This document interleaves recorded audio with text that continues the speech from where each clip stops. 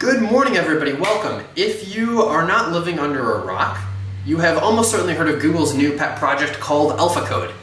It's a brand new AI. Google made it, and the idea is it will compete in programming contests, the same ones that humans do, where the goal is you're given some logic puzzle or something like that. You have to write a computer program to solve this puzzle, and the code has to run on all of the cases that you're given initially that you can see, and then also a bunch of hidden cases that you can't see. It's got to be correct on everything. It's got to be fast, efficient code, it has to be correct, and it can't get any of these cases wrong, even the edge cases.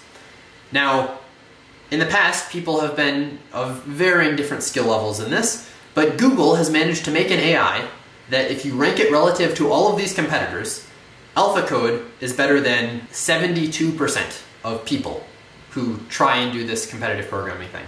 In an average competition, it ranks about 54th out of 100, if you pick 100 random people. And the reason that those two numbers are different is because most of the people that do these contests regularly are the people who are really good. So if you include the people that do a contest once in a while, it would beat about 72 people out of 100 people that you randomly pick. Now, that sounds absolutely insane. I spent a bunch of time reading a white paper, and I'll have a link to it in the description if you want to read it. It's a little bit boring, unless you like reading technical papers, so I thought making a video would be more interesting, but it certainly has all of the data, and it's very possible that I messed some things up, at least slightly, in my explanation. So for the more accurate version, just read the text below. Anyway, let's jump into it. So one of the things that I thought was just kind of crazy off the bat was what I thought would happen is Google spend a bunch of time and money making a really good data set, and then a bunch of time and energy training some neural network on this data set so that you plug in the problem statement and out pops the C++ code. And that's what you submit to Codeforces. It gets it right like 20% of the time or something. Basically, this AI is able to write code as good as a not so smart human, but still decent code, and that's what happens. It is nowhere near that smart. It is so much more stupid than that, which is a little disappointing. But once you understand what's happening and how many crazy things the people at Google had to do to get this to like actually do anything, it's kind of cool. That's what doesn't happen. In order for me to explain what actually is happening, I think I'm going to need some props. So let's go on a field trip. What do you say?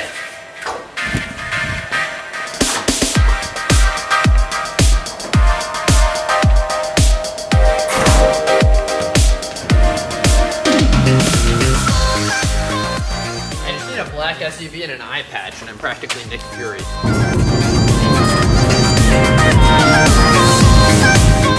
We have successfully arrived at Louise.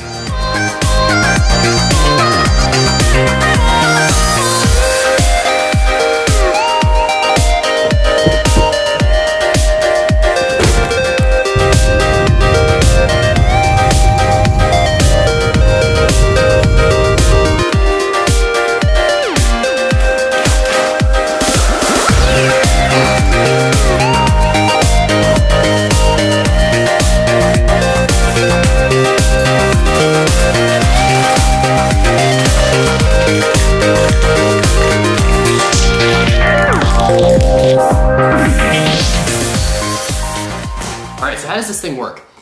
Basically, the TLDR of it is that it's running a neural network. That's the main component. And there's a bunch of stuff built on top of that. So the neural network is like a bunch of nodes in your brain. They're like the neurons in your brain. The nodes are connected to each other, and you do some training on it. Basically, like you teach it how to read English, you teach it kind of how to read some code. And once you do that, that's like the pre-training step. Then you teach it how to do other stuff. By teach it how to read, all I mean is you keep throwing input at it and you expect certain output. And this has been done millions and millions and probably billions of times. And you start out with just getting random nonsense at the end, and you're like, okay, well, if we want this particular answer, let's try and feed that back in and see how you can adjust the weights of the edges accordingly so that over time it starts getting better. So that's your neural network. However, this is kind of a special neural network. It's not just the normal one. This is called an encoder-decoder neural network, and I'll explain what that is with some props. So basically, the way this works is you start with something like this. You've got this prompt. a really bad drawing of the Mona Lisa with Sharpie and highlighter. And this is what you want to translate from this description into some code. Now, it turns out this encoder-decoder network is the same thing AlphaCode uses. It's also used in Google Translate. And the way it works is you start with something like this. Then the computer needs to somehow get this into a different language, whether it's code or Latin or Chinese or whatever. First, you can't just translate word by word into Chinese. It doesn't work like that. First, you have to figure out what does this mean. So you're going to take this, and you can think about it as playing Pictionary. You've got one neural network that looks at this, and it tries to come up with exactly what this thing is, which is a really bad drawing of the Mona Lisa using Sharpie and highlighter. Now once it's got this, we're going to use a separate neural network to try and figure out what is this, but describe it in Chinese. And then you have a separate neural network to try and do that. So those are the 3 steps. You go from whatever language to the actual meaning, and then this meaning to this. So in competitive programming, it might be you go from the problem statement to what is the problem actually asking. Like the computer needs to understand the problem statement, solve the problem, get the right, idea for what the problem is and how to solve it. And then it needs to turn that idea, that solution, into actual code. Those are the 2 separate steps. And the idea is you train both of these neural networks so that they go both ways.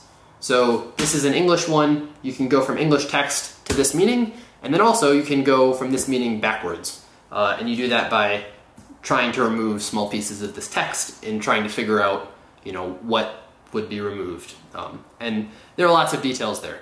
So that's the idea. You've got an encoder here and a decoder here. And just like with Google Translate, this is how this machine learning algorithm is built. The problem is that unlike Google Translate, where you got this answer, and usually, it's good enough, you don't just have a correct solution pop out the other end.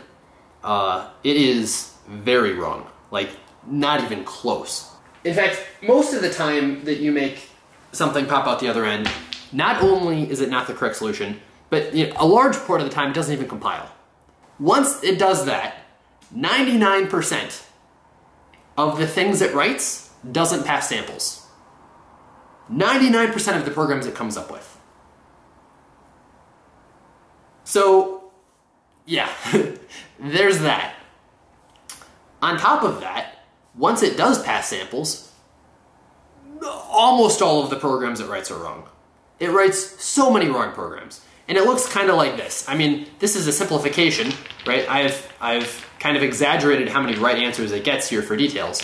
Now, it's going to submit some of these, but it's generating like tens of thousands of programs, so it's not going to submit all of them. But it's going to submit some of these, and it's going to submit only the ones that pass samples. So you can imagine I've had a giant pool of all of these cubes. Almost all of them are red. I took 1% of them. These are the ones that pass samples right here. If you just tried to submit a random one of these, you just pick one at random, right? Pick this one. Oh, it was wrong. Surprise, surprise. Most of the time, you're going to get it wrong. They set the restriction of, in contests, they get 10 submissions allowed per problem. Like if you don't set a limit, on average, it gets it on like the 100th submit or something. So it's very inaccurate, but like there are only so many ways of doing it wrong. So if you keep submitting enough, I guess you get it right. But they set this limitation of you get 10 tries. So that's what we're dealing with. So now that they've had their neural network spit out all of this garbage, most of which is code that just doesn't work, they have to do a bunch of legwork to try and find one of these green cubes. All right, so to try and pick the 10 submissions in a smart way, what it does is it categorizes each of the submissions into different classes, where a class of submissions all will give the same output for any input. So in this case, this class is wrong, because it's all red, but everything in this class will have the same wrong answer. It's wrong in the same way for any input. It might get some of the cases right, some of the cases wrong, but every one of these submissions will do it in the same way. Now, keep in mind, it might seem like, okay, there are probably just a whole bunch of things. These are just all the same with different variable names. We've already gotten rid of those. So they were smart enough to do that in the beginning, but even after you've done some basic things, checked with 2 programs compiled with the same thing, etc., there's still lots of ways of writing the same wrong solution in 2 different ways, or the same right solution, right? Or 2 different solutions that are completely different but end up producing the same output. So once we have these classes of submissions, we know there's no sense in making multiple submissions from the same group, right? We don't know whether this is right or wrong, so maybe we'll guess, we'll pick this one, we'll submit it, see if it's right or wrong. But if it's right, then we're done, and if it's wrong, all of these things are wrong. So by having these classes, we can be a lot smarter about which of these 10 things we pick. We're gonna pick 10 piles here, not pick 10 blocks. The next thing they do is they make this observation, which happens to be true, which is, in general, there are, for most competitive programming problems, there are probably a couple ways of doing it right. So this green stack is going to be rather tall. If we're looking at all of the stacks, instead of just picking 10 of them randomly, we'll pick the stacks that are taller. A way of thinking about this is there are probably multiple different ways of doing something right, but if you're going to make a mistake, chances are it's like a fluke. You did something wrong by accident. And there are a lot of different things you could do wrong. That's why there's so many red piles. But it's unlikely that doing 2 wrong things will be wrong in the same way. With all of that, they end up getting a pretty good response rate. But there's one part that I've kind of completely left out, which is how do they make these classes in the first place? Right? They don't have the system test data when they're submitting. So you can't categorize each of these blocks into their piles because you don't have the input-output data. And the solution to that is they make another neural network. So there's another neural network that'll read the problem, mostly probably read the input section, and it'll generate input data that's probably valid input data. Maybe it's valid, maybe it's not. You can imagine this is a pretty easy neural network to write compared to this monstrosity. But what it's doing is it reads the input data and it tries to come up with cases for it. And those are the tricks they use to go from a totally terrible set of 10 solutions to a set of 10 solutions that works surprisingly well.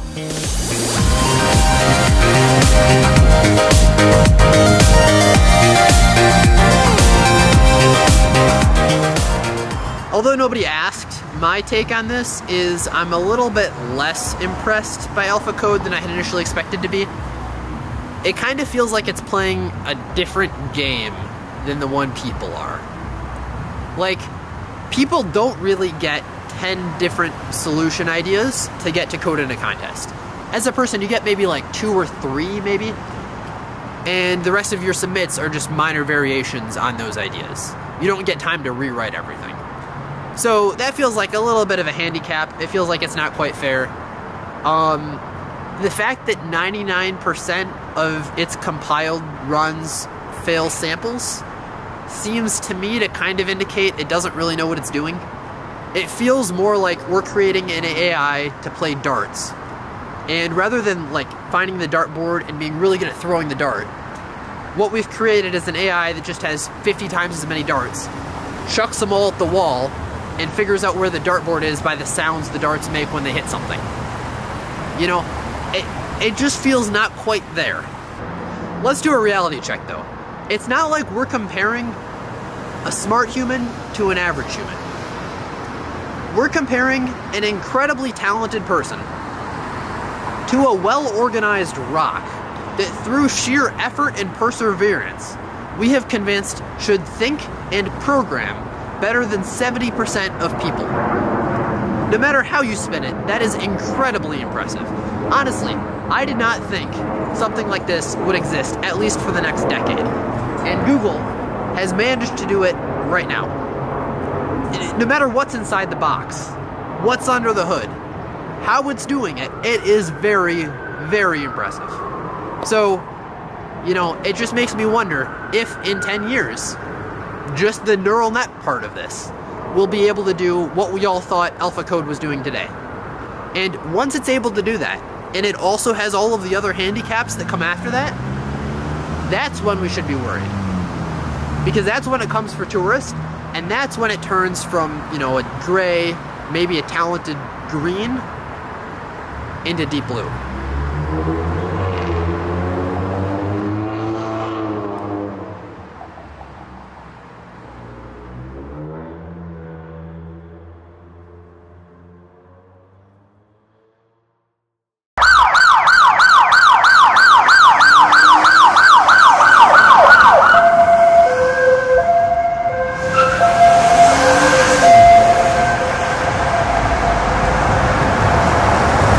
The coppers are coming for you, AlphaCode. Better watch out.